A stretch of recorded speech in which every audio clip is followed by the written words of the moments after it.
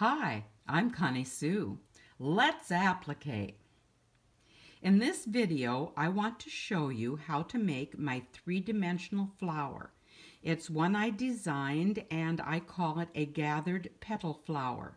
And the reason should be obvious. The base of each petal is gathered.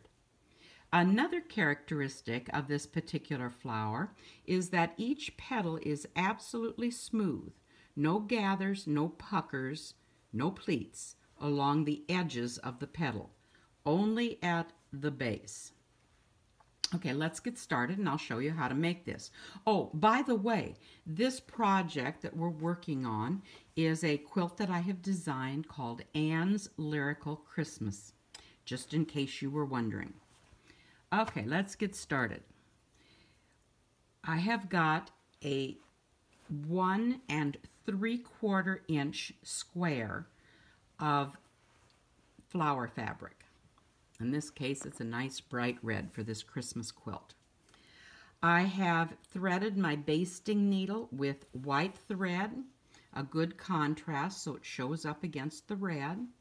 I put a knot at one end. By the way, I probably should clip off this little extra here. There we go. Get rid of that.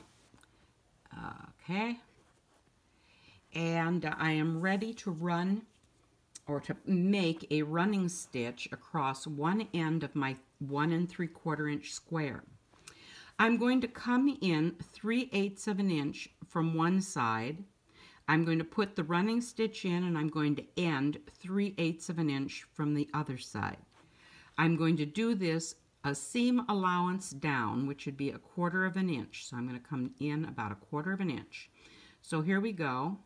I'm going to go ahead and, oopsie, let me take it up just a little bit and do a nice little running stitch across the base. I'm going to stop 3/8 of an inch from the other end and just pull my thread through. Okay, I'm going to pull those gathers up. I'm going to lay this little petal on its side where I have access to these, where the thread comes out. I'm going to pull it up and make a knot right there. Now, this knot needs to be big enough to keep from pulling through the applique fabric. So I'm going to lop it over 3 or even 4 times to be sure that that knot is big enough that it won't pull through. Ask me how I know this. Yeah, experience is an awfully good teacher. Okay, now let's see what we've got. Ooh, how nice. A nice gathers, and we're ready to place this on our project. I'll set it aside for the moment and I'll get my project out here. Here it is. I've got a spot where I need another flower. Let's look at that. There we go. Can you see I have traced it? Of course, I do back basting, and this technique is used with back basting. So I have traced the flower on the wrong side of my background fabric. And we're now ready to put one petal in place. Doesn't matter which of them. We'll start down here just because it's close and handy. I'm going to use some large pins because they show up well in the video. You can use smaller ones if you like. I'm going to place one pin across the base of the petal. That is, I'm going to go in one side and out the other right on those spots. I'm going to take another pin, put it on one side directly on the pencil line, and I'm going to come out the point so I know where that is, and I'll put another one on this side, once again directly on the pencil line. That'll give me a general idea of the location of the petal. I flip it over and you can see this is the base. This will be the center of my flower when I'm done. The base of this first petal is over or right at this pin. I'm going to take my gathered square and I'm going to lay it so that the gathers here are directly over that pin. See that? When I have it in place, I'll hold it down and I'm going to put a pin at the opposite edge. Then I'm going to flip to the back and I'm going to remove these pins that I've used for the placement. Flip back to the front and I'm going to very, very carefully smooth out, pull, stretch, whatever, this fabric so that there are no puckers, no pleats, no gathers. It's nice and smooth along the edge, and put a pin in for that. Do the same on the other side. I want it smoothed out nice and smooth. And I'm going to go ahead and put a pin in that. Now we're ready to baste our petal. I will need to take my my needle, and kind of push it through. I'm just going to stick it here for the moment. I don't know exactly where it's going to go. I'll flip it over and find out from there.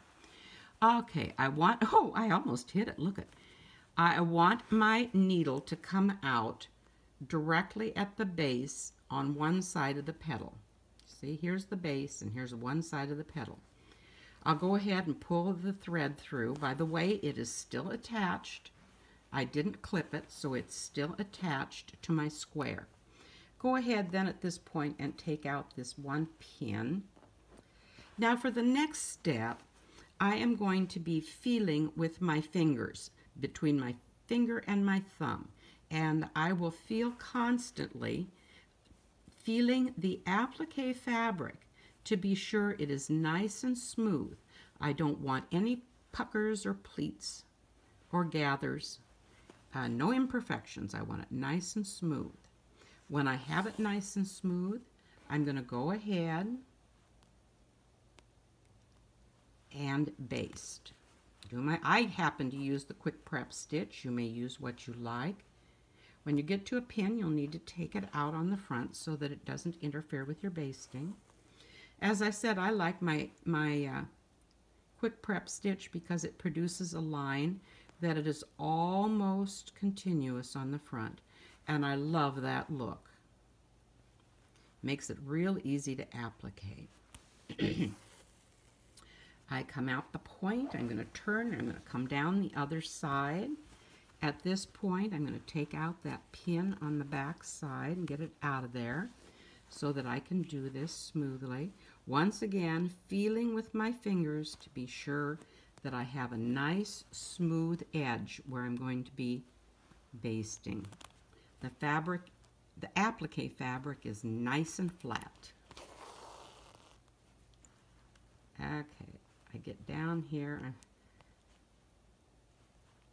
I'm going to come right out the base again, and I'm going to take and put a knot in it. This is under a little bit of tension. I don't always knot my basting threads, but this one I will want to knot so that it remains nice and firm. And maybe just a nice big knot so I can see it. We'll loop it over 3 times. There we go. Yeah. Let me get my scissors out, and we'll come in and clip that. Okay.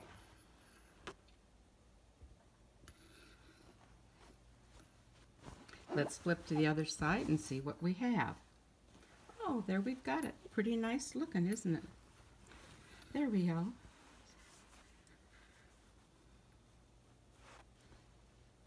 Can you see that? Am I close enough? Okay. Nice and smooth all around here. Nice and smooth on the opposite edge, but gathered across the petals. Now is a good time to check and be sure of the placement of the base. I like to take that big pin again and flip to the back side.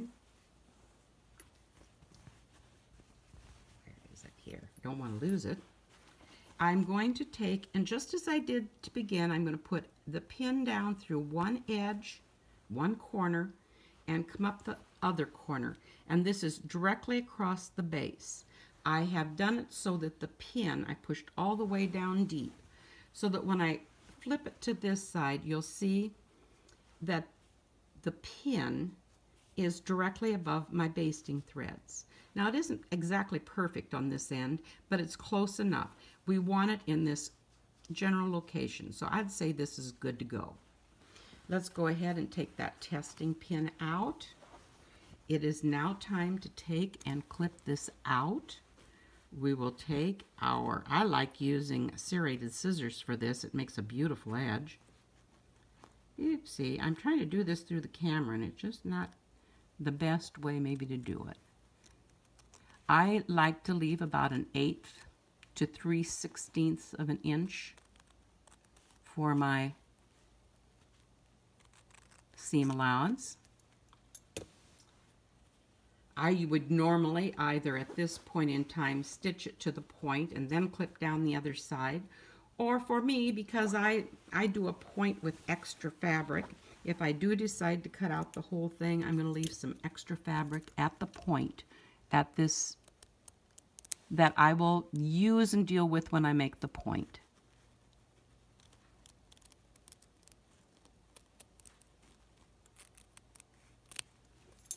Looking good. Let's see what we've got now. We'll turn it the way we would need it for our applique. There we go. Get it all straightened out nicely. Now it's ready to applique. I think you can see it even a little bit better now, how nice and smooth this is here and here. No gathers or puckers. I'll get you started on the applique. I'm not going to applique the whole thing now. I'm going to come in here and I'm going to clip on the seam side of my knot that holds the gathers. I'm going to come over and I'm going to clip the second stitch, not the first one, the second stitch. Okay? And it looks like I am missing